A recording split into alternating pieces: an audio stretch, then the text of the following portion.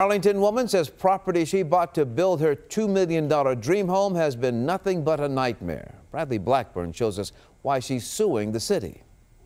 On 3 acres in Arlington, Betty Warner built an oasis 10 years ago. I like to entertain, have parties, just enjoy it. There's a crystal pool and a koi pond, but now water has become a huge headache. It sounds like the Colorado River's running through here. She says when it rains, her yard becomes a ditch, overflowing with sewage and garbage from the neighborhood. Oil floats on the top of it and some kind of filmy, yucky stuff. I'm not sure what it is. Bags of trash come if it's trash day and it rains. She says her pond is full of sediment and she's lost 15 trees, with more dying now. It's root rot. It's dying from too much water in the ground. Warner claims the problem started 7 years ago with new development on nearby Cooper Road. Put all this concrete in, you have to displace that water. So she called the city. A gentleman came out and told me that it was always their intention to run all the water downhill into this property. She says the city claimed there was an agreement with a previous landowner in the 70s, but she was never made aware of it. I asked him, why did you let me put a $2 million home here?